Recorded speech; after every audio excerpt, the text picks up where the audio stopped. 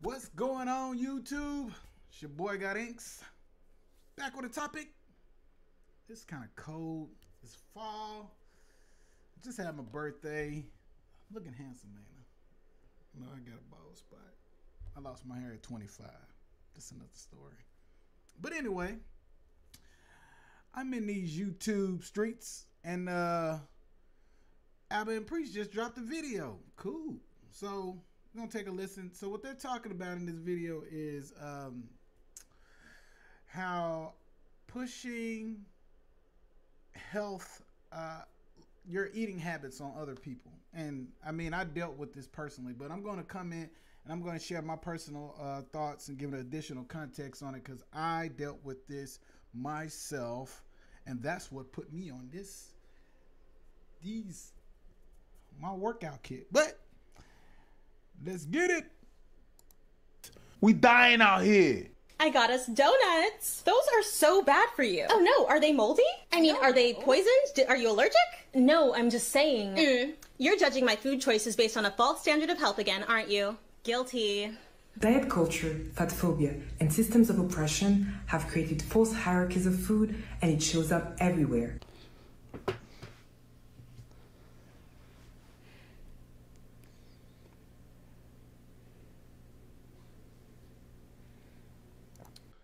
Like,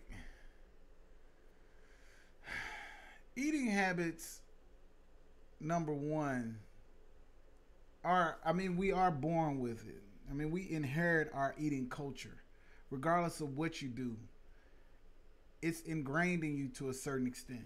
You know, for me, and I have my children, if they eat bad, it's based off of what I decide for them to eat. Like, I mean, at this point, you know, my son, for his school lunches, pretty much they just feed them carbs and meat. They have an option to eat vegetables. He has a little bit of a account to where he can buy things, and I limit those. But and he eats snacks. He eats snacks more than what we used to do when I was younger. Like, we used to eat. I mean, we rarely ate snacks, and they have like 2 to 3 snacks a day. So this is between him going to lunch. He'll have a snack. Well, breakfast, snack, then lunch, then a snack. And so when he get home, he often wants something to eat, which I remember when I came home, I was the same way. But we're going to continue with the video, and I can share some more thoughts on it. It's not because those food are going to make you fat. It's because those food, even if they don't make you fat, are not good for you. Even if you don't get fat from those food, it can still fuck you up. It's not because you got diabetes that you're fat.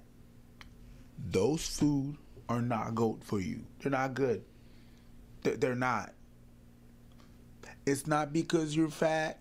You could be skinny, and you eat them foods, and you have a fast metabolism, but your arteries are clogged, boo-boo, honey, chicken, cherry child.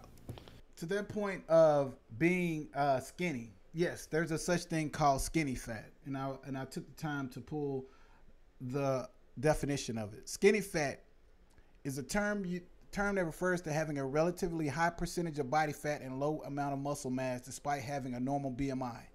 People of this body composition may be at a heightened risk of developing diabetes and heart disease. So even if you don't work out, like, people that are obese know that they're obese because they see it. They can go to the mirror and it automatically shows them. But if you are skinny and you don't work out at all and you eat bad, you're just as bad. So that's a misconception right there. People think that fat people are sick and bad. Skinny, small people have the same particular type of issue because you're not working out. You're not pushing your heart to its. You're not giving your heart the right amount of exercise, or allowing it to pump blood when necessary. I don't know what the hell I'm saying. I just made up some more. But you get what I'm saying. But back to what he was saying. But skinny fat, yes. If you're skinny and you don't work out, you're still in a bad situation. So no, it's not based on standards. It's based on facts. Let's not even go into the how your body's gonna look if you take those food. Let's not go in there. At all sizes, you could be fucked. And them foods are not gonna help you. Period blank. This is not. Sorry. I thought you said period blood. I was like, what? Yeah. Period blood. Shout out to Adam Whatever the Preach. fuck. Cool. Hey, yo, period blood. Period blank. Canadians with a twist. That's it. This is not even a discussion. This is not an argument. This is not a thing. We're not even gonna base ourselves to how your body's gonna look if you just eat those food. Doesn't matter. It's really irrelevant because you could still be skinny and be dying. Yes. If you eat those food. If your Absolutely. diet only consists of those food, it's not healthy. Period. For instance, There's this dude that he was working out, and he actually does videos to where his diet is terrible, and he shows this, and so he does intermittent fasting. That's another topic, and so he shows how his body is like ripped. He's cut, but he shows that he eats horrible. You know what I mean? So the thing is, on the outside, it's almost like a car. Your body, your aesthetic could look great, but your internal could look shitty. So that's what he's really speaking about. harmful thought patterns like earning food through exercising, or that dessert is the reward for the punishment of eating vegetables. Remember that you do not need to earn food. We are all incorrectly taught from a young age that our size, and therefore the foods that we eat, are markers of our self-worth. Moralizing food can lead to harmful relationships with food and disordered eating. Instead of focusing on good and bad choices, try to approach food with neutrality in mind. There's good food and there's bad food. Stop. Stop. Stop. Now, with that, what she's saying is trying to look at food with a neutral mindset. I sort of kind of agree with him. I'm gonna let Preach finish, but I sort of kind of agree with her. What she's saying is your body doesn't know the difference. It doesn't know whether or not. Now it will know. It only uses your body. Your body only uses food for energy. Period. So, as an example, when you starve yourself, your body actually starts to go through a process of attempting to break down existing fat, existing muscle, and burn it for energy. Yes, it will burn muscle for energy. It will burn your own muscle. It will burn your own fat. It doesn't know anything. Only thing it needs to do is I need energy. Now, there's a high concentrated of whatever you eat, for instance, sugar. If you drink too much water is bad for you. So yeah, too much of a good thing is bad, but you do have to look at food with a neutral mindset, but you have to understand the calories that they are. So if that makes sense, but Preach, go ahead. That's really ignorant, very harmful what you're doing right now. It's stupid, it's ignorant, it's harmful, it's fucked up. Just you being black, just you being black and pushing that narrative is fucked up, my G. Oh, don't worry about water, drink Kool-Aid. Shut the fuck up. We dying out here. Very true. I got some of my cousins in the States, they wish they would be in Canada. Just because the food is different. The death. And with that being said, like, I have a lot, like, me personally, and this me going into my story. My grandmother just died from a heart attack. She had multiple strokes. She had diabetes, type 2, if I'm not mistaken. My uncle was diagnosed with type 2 diabetes. Now know that type 2 diabetes is a diabetes that you develop. Type 1 is one that you inherit. So type 2 you can prevent, but if you're eating bad, it will lead you down this path. My grandfather died from a heart attack. I was diagnosed some time ago, 10 years ago, with prehypertension. That's what put me on my path for I started running and doing exercising, watching my weight after that point, because I was diagnosed at an early age with it. I had a friend that was diagnosed with he had a stroke real early on. I think he was in his early 20s back when we was younger. So for black people, cardiovascular disease is horrible. It's terrible. Matter of fact, again, I had an uncle that died from a heart attack. So it runs rampant in the black community. That's why when COVID came, it tore through us, because our bodies are not ready for it. Based off our eating habits, based off what we do, we are not ready for it. Now, I go to the gym 3 to 4 times a week. I take my children, my wife goes. We live a healthy lifestyle, and a lot of people pray for healthiness, but it's something you have to work towards. So, I mean, when it comes to health, I am very passionate about it. I don't push it on no one. A lot of people, once they get around us or get around me, they will ask us about our workout, and I don't push it because I get it. I mean, health, to pursue being healthy, it has to be personally within you. It has to be a personal drive. No one on the outside could do that. Desert is different. Yeah, desert, not desert. Whatever. We eat differently. What the fuck are you talking about? We black. We dying up in here. Motherfuckers just gonna chomp on everything. And yes, I'm talking about soul food too. Yeah. If you eat Haitian food every day, you're fucked. The amount of oil and butter that we put, come at me. I don't give a fuck. If you come at me, you're as dumb and stupid as damn. Of course, there's a way to cook it that's gonna be healthy, but it's not gonna be as much salt and fat and oil. That's gonna fuck up your arteries. That's a fact, my G. That's the Boondocks all over again. Talk about soul food. And we call it soul food because it kills the body and the soul is left. You can't be eating at Popeyes every day. True. Stop. You can't. I could keep going on. Like, you can't.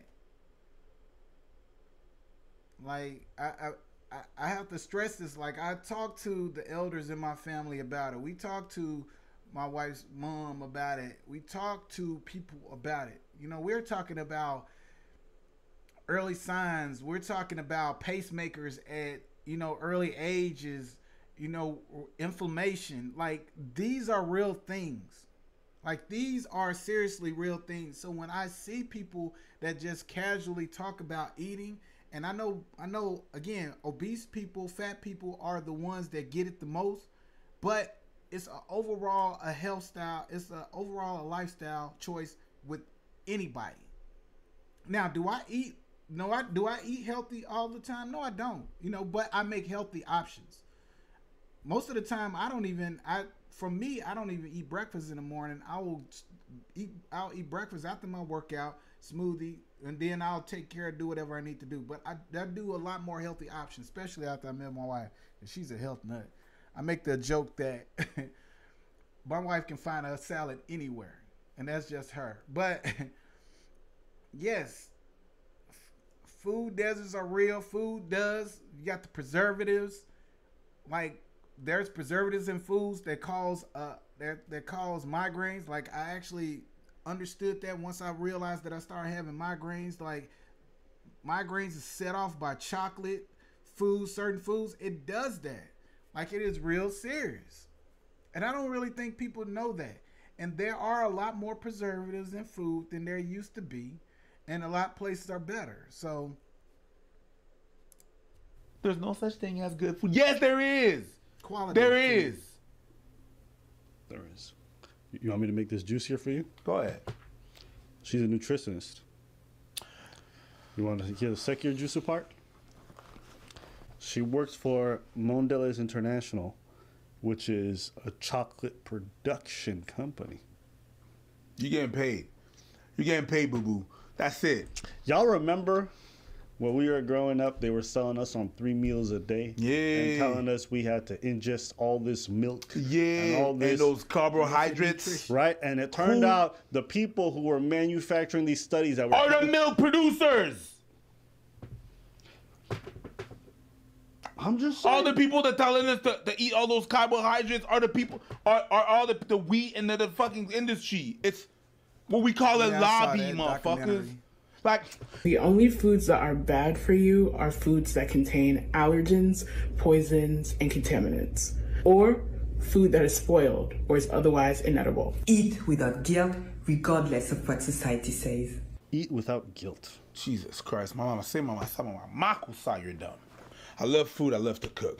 All right, I really love it. It's one of my passions. I love to discover different things and stuff like that and methods. And whenever you have food, you have to know where your food comes from. If you're from an ethnic group that has been known to be poor, all right, you have to watch the history of your food, and you have to watch where your food comes from. Okay, you have to watch in which settings the food that you have was made, right? All the soul food, all the people from the Caribbeans and stuff like that, you have to understand, I'm sorry, you have to understand where your food comes from, you know what I mean? You have to know where your food comes from. You have to know where it's from and what settings it was from. I'm talking about all my Caribbean people, I'm talking about all my Latinos, I'm talking about all my natives motherfuckers. You understand what I'm saying? All you have to know that you were given rubbish to eat, and with your creativity you made good tasting food out of it.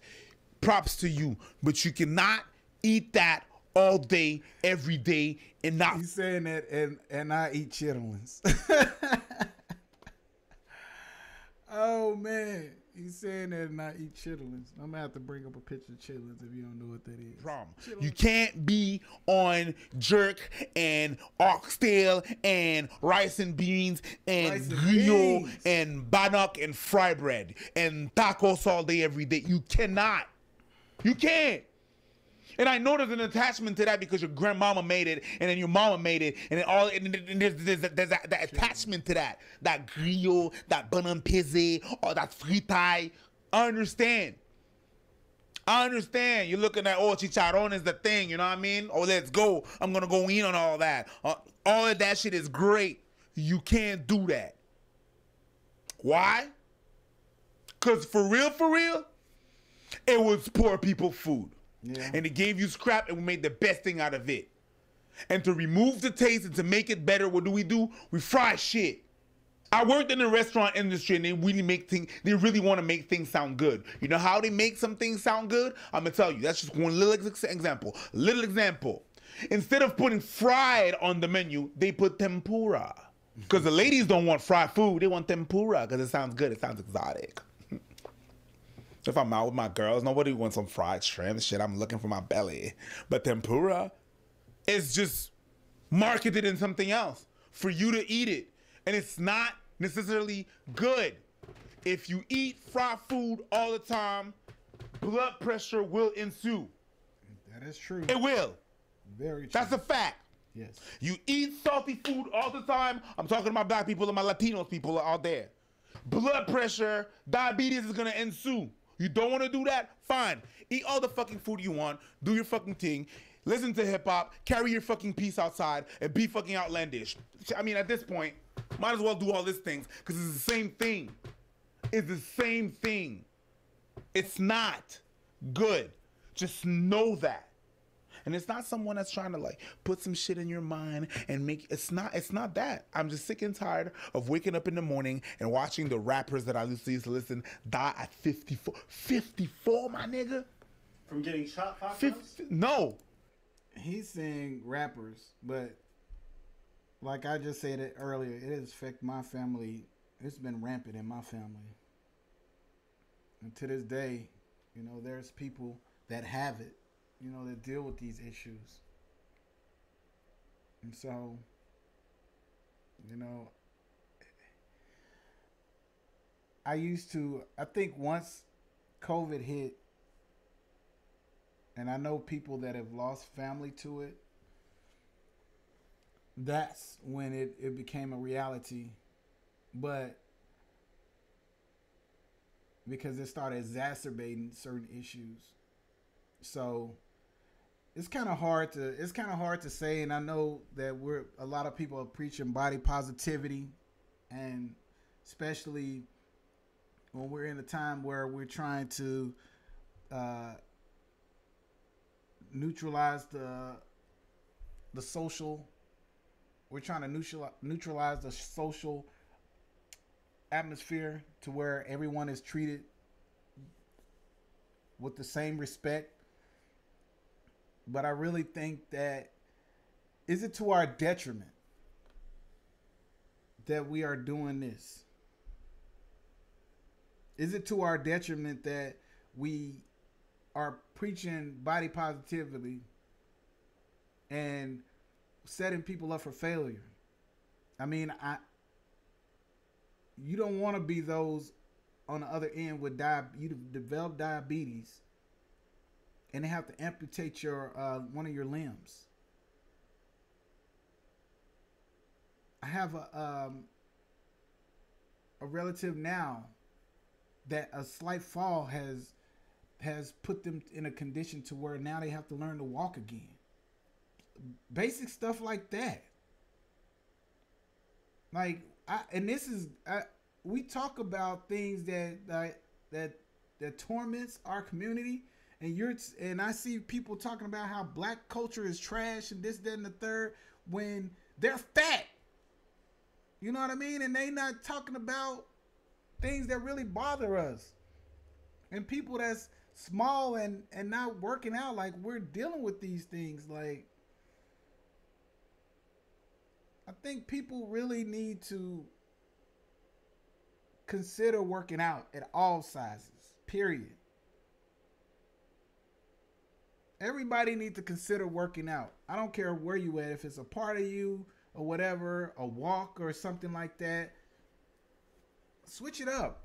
When I first met my wife, I did used to eat a lot of carbs. I didn't even know what the word carbs was, because I think the word carbs became popularized probably like a few years back. And so remember, it was like the low carb diets and things like that. And that's when I paid attention to it, because I started looking at my food as protein, carb, vegetable. When I started looking at it that way, that made me realize how I was really eating. So those types of things. And I know that from us in our generation trying to talk to the elders, they won't listen because they feel that they are the ones that need to be listened to. But we are the ones that's going to be taking care of them, as well as our children is going to be taking care of us. So my job as of today and as before has been to make sure that I make my children's life easier as I get older. I want to make sure that I'm in the best shape that I am when I become 70, 80, 90, whenever. That is my job. And I'm going to make sure that I hold myself to it. I'm going to hold myself accountable to that. And I suggest y'all do the same. No, just dying. Just dying in their hotel room, just dying on the ground. Ooh, heart stop. We lost one of our Haitian fucking dude. I'm not saying that he had a bad diet. I don't know. But I'm sick and tired of seeing all that. Because we're eating. Every time I see that, I wake up in the morning, I see one, we lose one. Oh my God. Oh my God. We lost a fuck that shit. That shit could have been done a long ass time ago. 54. You know what's 54? I'm gonna tell you what 54 is. I'll tell you what 54 is. 54 is 14 years away from my age. And I'm on high blood pressure pills. Yeah.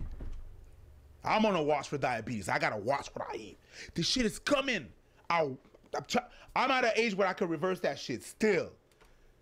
You really want to eat fucking 7 pills a day? That's real. 8. Shit, that's 14. 14 pills a day. You want to do that? Do you? It's not a life. It's not fun. With all the side effects that it comes with that. I'm just saying that because I don't want it to be you. And it's fucked up. Eating all the food that you want all the time is dangerous. I did that, and that's where I am. Gluttony. There. You can say I look good all the time. That's there. That's a reality. That's what I gotta live with. Wake up in the morning, I gotta take some. Going at night, I gotta take some. And God forbid that I. And the reason why they probably tell him they look good is because he's a man. Most men don't get it as worse as women. Men tend to come at women about their sizes when men are just as bad at it too. We're worse. You see what I mean? So it's just as bad. But they'll say he looks good because he's a large male. That's the reason why. It's terrible. I forget it. After that, you do whatever the fuck you want to do, man. You know, we've talked about this topic a lot over the last couple of weeks, and there's been a lot of different takes, and people are like, yo, why you get so heated about this? Like, it's not that deep. It is that deep, and it is that big, and it is that vast. It is that wide. You want to make all the fat jokes? I don't give a fuck. It is a huge problem, okay? Double entendre, triple entendre, all the roles, don't care. I meant what I said. It is a huge problem. Let's keep it a stack. These problems, whilst they're all over the country, all over the continent, all over the world that's growing, okay? They're especially true for minority communities. Because oftentimes the most unhealthy options are the most readily available and the ones that are going to kill you the fastest. You got this crazy bitch telling you can eat Oreos and not feel guilty. Bitch, you should. You should. Not because I want you to feel bad about yourself, but because you got to understand that that relationship with food that you're building, that kind of sugar addiction, all that other bullshit, it will lead to an early grave. And I'm not even talking about the individuals necessarily. I think about what this means for our community. There's already enough issues facing us, already enough stuff killing us, okay? From diseases, all right, to oppression, whatever you want to name it. Y'all want to add in food? Nah. Now, we've talked about all the systemic issues in regards to, like, poor health habits that are developed from, like, bad city planning and lack of access. We talked about all that stuff. But the personal accountability side, I don't like this media narrative that's really driven home by influencers like these and other, like, media conglomerates that are just like, well, you know, just because you're 300 pounds doesn't mean you're unhealthy. Okay. Cool story. So I get especially annoyed by this because the ones most affected are the poorest generally. That's almost always true for these kinds of issues. The ones who can afford to not give a fuck are the yuppie influencers and the people who got enough money to be able to pay for gastric bypasses, to get the finest trainers, to get a dietitian, to get a cook to cook for them. They don't really care because they can afford not to. It's poor people that suffer the most. So, bitch, if you want to eat a Twinkie if you want to. I don't care. But don't come out here and say that shit's cool, or nobody should feel guilty about this, or nobody should feel bad. Yeah, you feel bad. And I bet you're feeling bad right now with your legs all fucked up, heavy heaving, can't walk properly, can't wipe your own asshole, getting up out of a seat extra hard every fucking time. I bet you you feel a little bit of guilt then. Huh? When you go see the doctor in your mid-30s and he said, bitch, you got a couple years at most if you keep going like this. Yeah, I bet you're going to feel bad. Oh, yep. All of a sudden diabetes type 2 starts to develop. You were pre, now you post. I bet you feel bad now.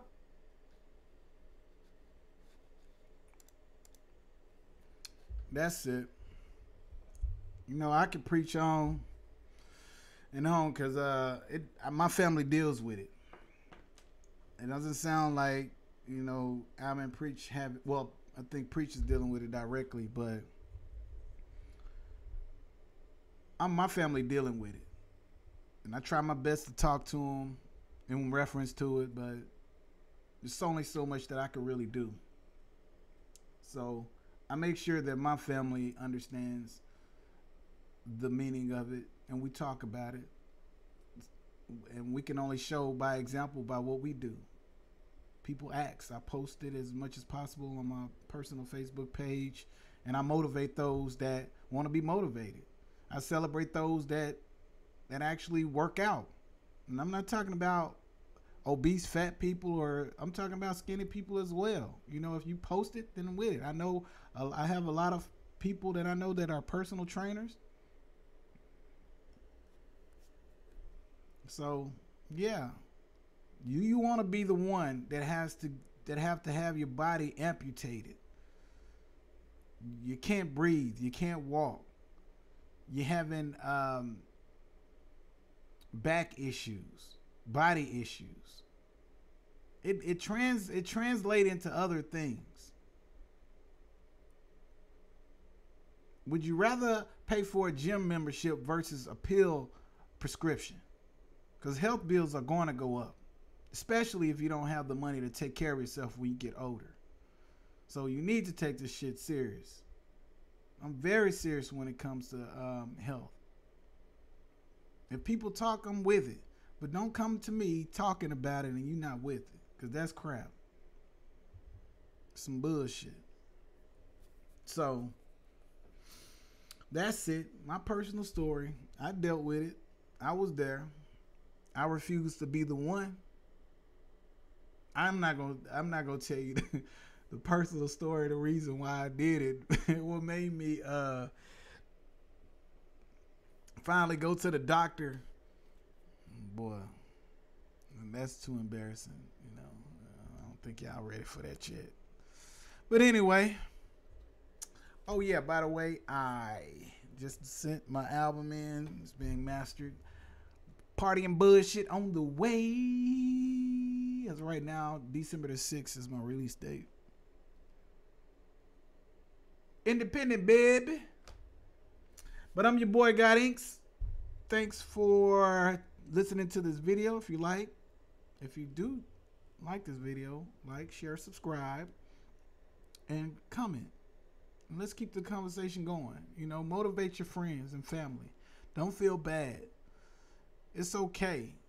And men can be fat, women can be fat, children can be fat. Women can be skinny fat, men can be skinny fat, children can be skinny fat if they're not watching their health. Parents, we are in control of our children. You don't have to always buy them fast food to eat. You don't have to. But I'll continue it on. If something else pops up, I'm going to drop another video. But this is me. It's your boy Gotinks, and I'm out. And as always, peace.